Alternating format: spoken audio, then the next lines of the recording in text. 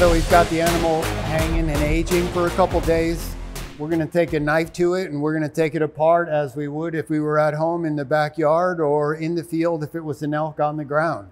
Of course, we want to start with a sharp knife, and we're going to take the flank off either side so that we can see the tenderloins in here.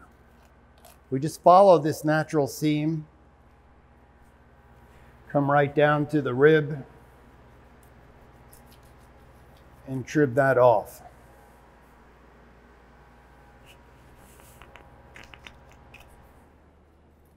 And you want to be careful that you don't cut into the loin or into these tenderloins. So that's the flank steak right there. These are the tenderloins. Some people call them the fish. These are the most tender cut on the animal. We want to take these out as soon as possible. We don't want to age them any longer than that. Otherwise, we're going to get a poor yield. We've reamed out the anal tract and we did not cut the pelvic bone. So we're cutting way up here to get to this tenderloin. On this side, we're going to cut way up here along that pelvic bone and right along the chine bone here, which is the part of the spine. Then we just reach in and peel this off.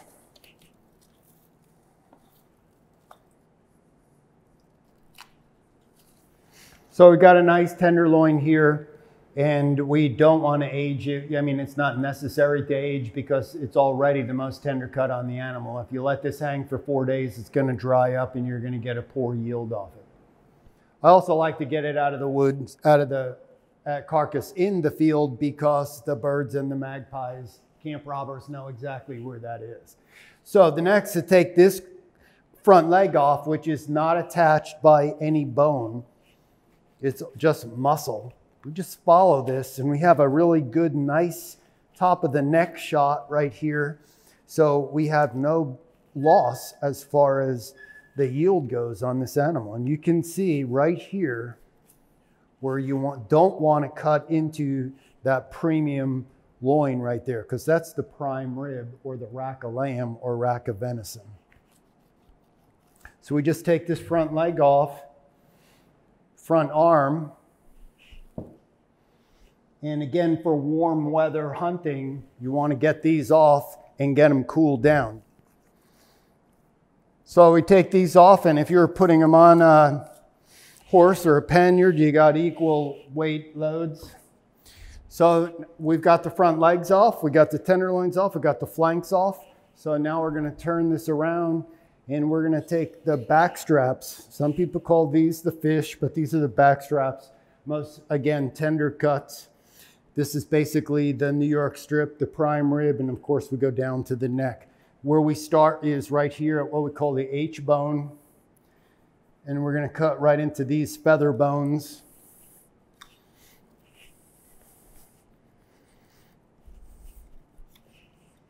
And draw the knife right down along these feather bones, all the way down to the neck.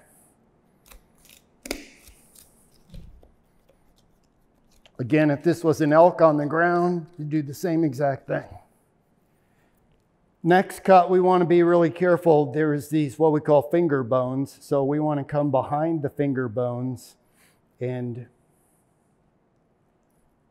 come right down, because you can see the loin right there. We don't want to cut like this. We'll put a big slit in there. This saddle goes straight in.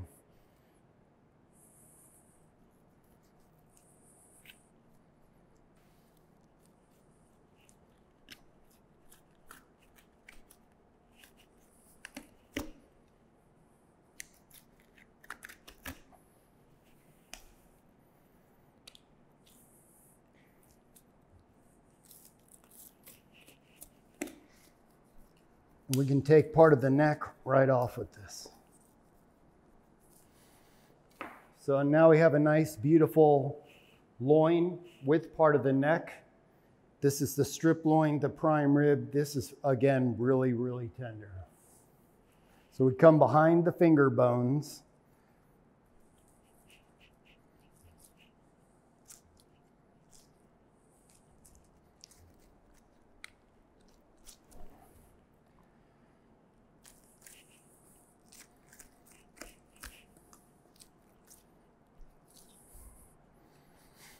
And again, another beautiful tender piece of meat. So the next thing what we can do is, if you wanted to, for the rib meat, some people will cut in between the ribs. You can take your knife and you can actually peel this off and all in one piece, part of the neck.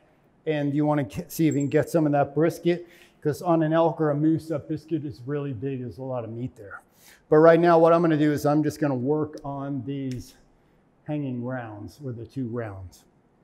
I'm going to start up here and then I'm going to move it to the table, because I don't want to separate it and then have one leg here and the leg and the whole carcass over here, because this will pull down. That's going to jerk up. You're going to get cut, or it's going to hook you in the nose. So we basically just cut right through that pelvic, right up to the pelvic bone. And then on the back side up here, there's what I call wings and nuts. There's some really big pieces that come out, this H-bone and this piece right here. So all I'm going to do is I'm going to prep this, so when we get to the table, we can just pretty much take it off. When you're cutting, you want to be really careful that you don't cut yourself or your buddy, because the pelvic bone has holes in it. So we just come around, because we want to try to get that sirloin butt off with the legs. So we have what we call a hanging round. And then this wing on this H-bone comes way out here. So we do the same thing on this side. We have to go out all the way out around this wing here, and then down along the pelvic. Once you've done this once or twice, you can get a pretty good feel for it. And then when you come down to that H-bone, you know, you're coming out. And on the inside, we're just going to come right along here, right along that pelvic bone, and right along the inside here, and then down to that H-bone again and out.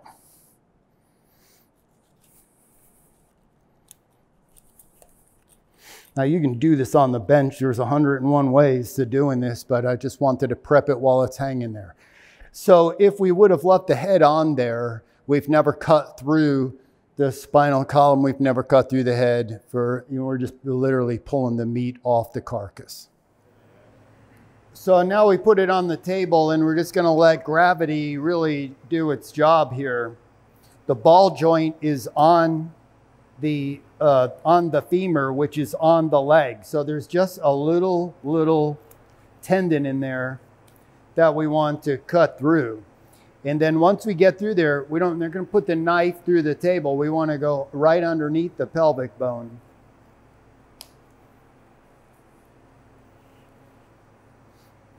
So now we've got a nice full hanging round. We've got the knuckle, the inside top round, the bottom round, the shank, sirloin tip or the knuckle, and the sirloin butt. Beautiful piece of meat. So now we just do the other side. I'm just going to flip the carcass over here.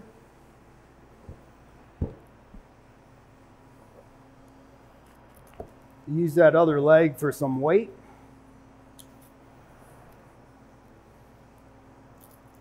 Come underneath. And there's our other hanging round with our sirloin butt intact. We got the hind leg here. This would be the back left leg of the deer. We have a shank, very tough. This one is the eye, the round, the outside bottom round, the knuckle, or call it the football, the sirloin tip. We have the inside top round, heart-shaped, most tender cut on the hind leg, and the sirloin butt. So basically, we're just going to peel this off, and you could do this in the woods. You could do this in the field or on the picnic table out back off the swing set. So basically, all I'm going to do is I'm going to cut this shank off of here. And when you do this, you want to keep this hock intact so that you can hang that meat. So it's going to peel this off. This is what we would have for osso buco or veal or lamb shanks. And we're just going to come down and literally just peel this off. Take this shank pretty much off.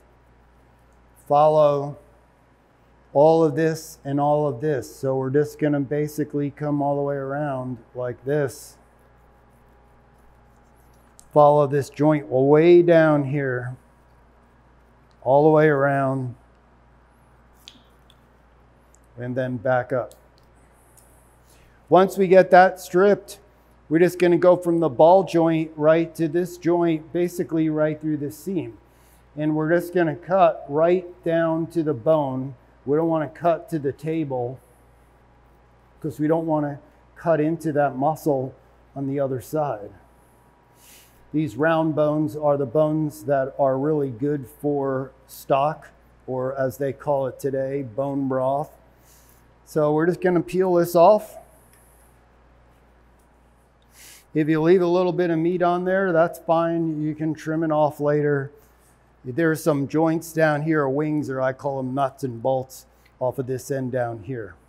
So that's our femur. Again, the round bones are the best bones for broth.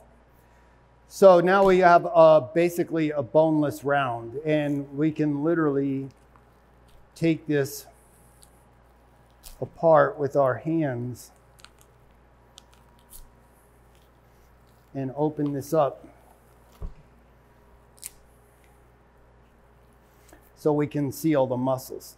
The sirloin tip, which is basically the thigh or the football, the butt back here, the bottom round. Between the bottom and the top is the eye of the round, and this is the heel, which is basically part of, and the shank right there. So this is the top or inside round. So we're just gonna basically take this piece off. You always know that you're in there between the top and the bottom because of all this fat and connective tissue in here. And there's always a gland in that fat connective tissue in there. So here's the eye of the round. This is the shank and the heel. That's where this was hanging from.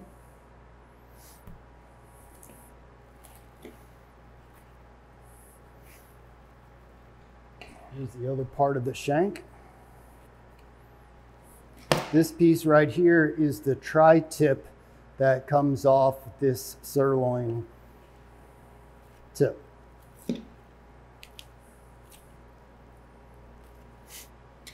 That's the sirloin butt.